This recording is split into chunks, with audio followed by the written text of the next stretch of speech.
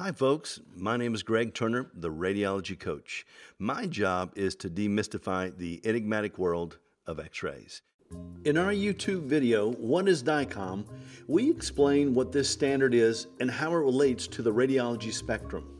DICOM is the language of the X-rays and is a standard format that complies with HIPAA standards.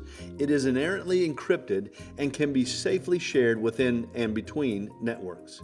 Many doctors have expressed concern that their X-rays within their clinics are not DICOM compatible.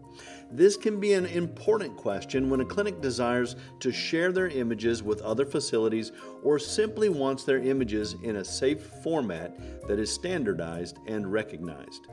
DICOM allows you to manipulate images to a desirable look, label and annotate your X-rays, apply algorithms to optimize the quality, share with other medical practice software and archive databases, and to allow effective image management across a network.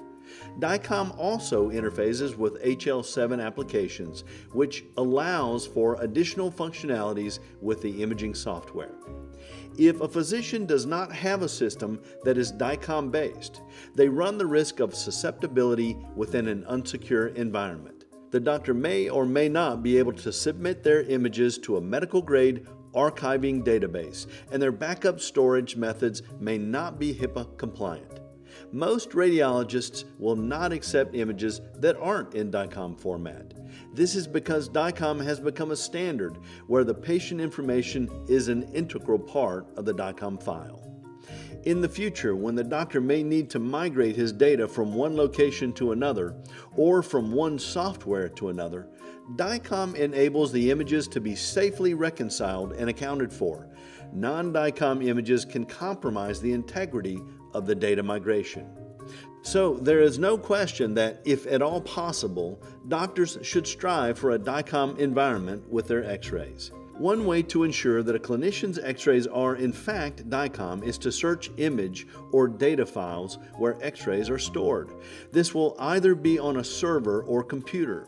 If you know which computer they reside on, click on the Windows Explorer and look for these files. They will most likely be within a folder that is named after the X-ray software. So if the software is named X-ray Snapshot, then find the file and then the subfolders, images, or data. Once you locate these files, then search for a file suffix DCM. They are usually labeled as such, but not always.